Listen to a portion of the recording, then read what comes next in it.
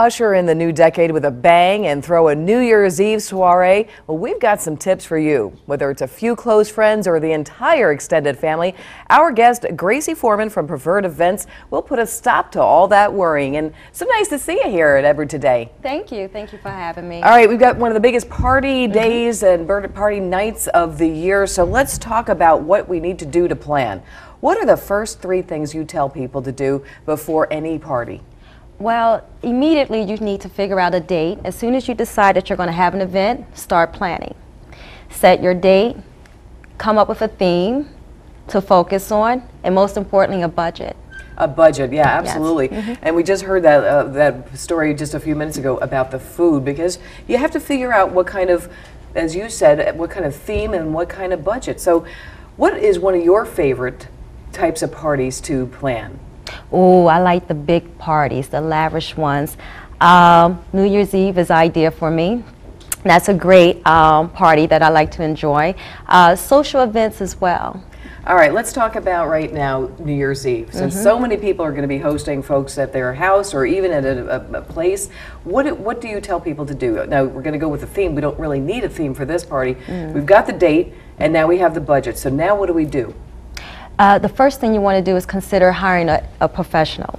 You want to consider maybe a catering company or an event planner. Once you establish that, then move forward towards location. Venue selection is very important. And you also want to establish the type of entertainment, and most importantly, the menu. And we were talking about earlier about having, you know, when you send out the invitations, is it important to send an invitation? Does that make it more personal? It certainly does. I agree with that. A personal invitation lets that guest realize that you truly want them there, and that it's important for them to be there and to be a part of this occasion, such as New Year's Eve as well, that you want to bring that New Year's Eve in with them. Do you think it makes a difference, like with a handwritten? I mean, that's always a nicer touch, or? It always gives it a special touch to have it handwritten. You also want to give them an opportunity to RSVP you back, give them a comfortable amount of time to respond back, and options in responding back to you as well. And one of the things, I'm not a party planner, but one of the things that I always do like on it is are you going to have like not a dress code, but is it going to be casual, or is it going to be a fancy event? Because so many times, you know, you're calling up your girlfriend at the last minute, what are you wearing, you know? So, well, that's where the theme comes into play. Okay. So you can come up with a 50s themes, you can come up with a Gatsby party theme, and that kind of sets the tone for the attire and what they're going to wear and dress.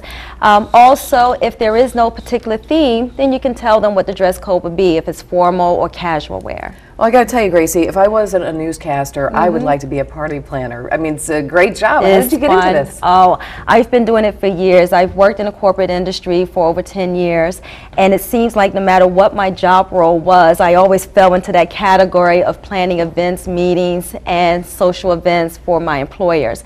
So I kind of embrace the talent that I've developed over the years. Even prior to the corporate industry, I've been doing this. And your company, Preferred Events, yes. You guys are located where, and what kind of events do you guys do?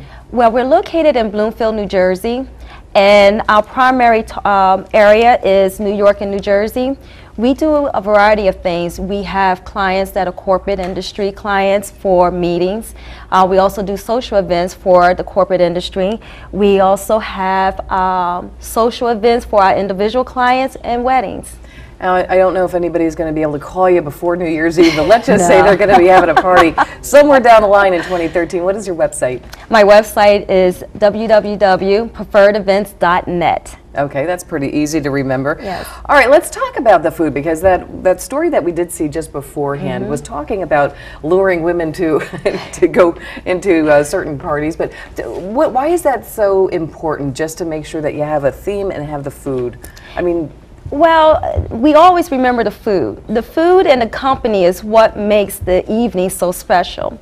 The theme is what makes it interesting and very entertaining, and it excites the guests. It gives them something to look forward to and something to remember afterwards. If you ever see a lull in your party for the folks that are going to be throwing some New Year's Eve bashes, do you think it's a good idea to have, say, certain like little games planned or anything like that, or? Yeah, it's good to always have a backup plan, have some idea of entertainment always lined up. You want to keep the momentum going throughout the night for the party, and you also want to focus on the age category. You want to make sure that there's something there for all ages if you have children there as well. Entertainment is very important. It's important to determine if it's going to be live music, if it's going to be an act performance, or even fireworks. It all depends on your theme of the party or the purpose of the party. Of course, for New Year's Eve, there won't be any fireworks. Well, all right. Now, here's the big question now for you, okay? Now, you are the big event planner. What are you doing for New Year's Eve?